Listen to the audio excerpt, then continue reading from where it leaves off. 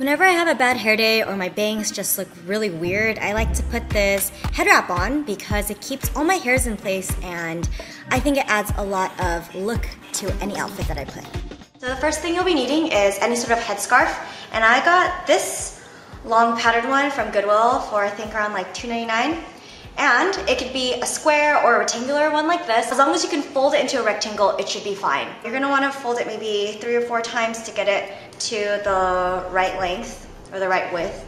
And so this is good enough for me. You're gonna wanna put it around your head and have both sides relatively equal.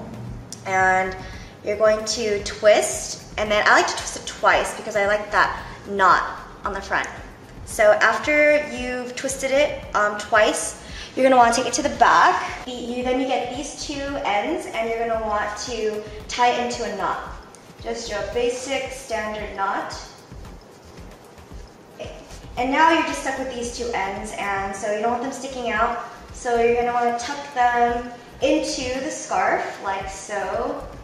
I think I got all of it. And then you are finished. Just fix up your bangs and you should be all set. And I like to wear this with any sort of outfit where I don't have enough pattern or I don't have enough like pizzazz. I just add this baby and I'm good to go. All right, thanks for watching. Bye.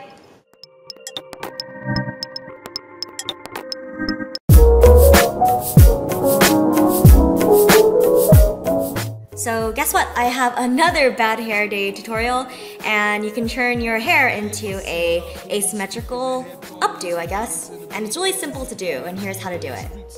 What you're gonna be needing for this hairstyle is a hairbrush, and I got this from CVS for I think $1.99. You can use any brush, as long as it gets the knots out, you're all good. Second, you're going to need a lot of bobby pins, and I like to put them inside this Altoid case because they fit perfectly in here. I got this idea from the YouTuber Yaya Lifestyle, and she has a bunch of organization tips and hairstyles, and she does like fashion hauls too, so you should definitely check her out.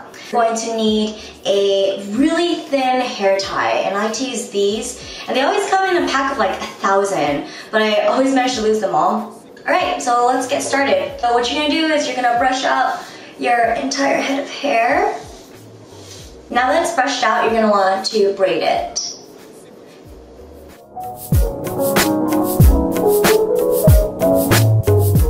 Now that's done, you're going to want to get your braid out, and you're going to twist it around your head as if it were a headband. And you're going to need a lot of bobby pins right now, maybe like 6 or 7. So you can put 2 on the side, and I like to crisscross it because I like to think that it actually works better. Then you're gonna want to add more bobby pins to secure the braid, and I already put like 6 or 7 in here, but make sure that the bobby pins aren't sticking out, or else you're just gonna look like Pinhead or something, which I'm definitely guilty of. And lastly, this is optional, you can take out a section of your hair out and have it look like kind of like a asymmetrical elegant thing. And this is great for a summer day. We just want to get all the hair out of your face and your neck. As long as you have 1 hair tie and 7 to 10 bobby pins, and you guys are all set. All right, thanks for watching, guys. Bye.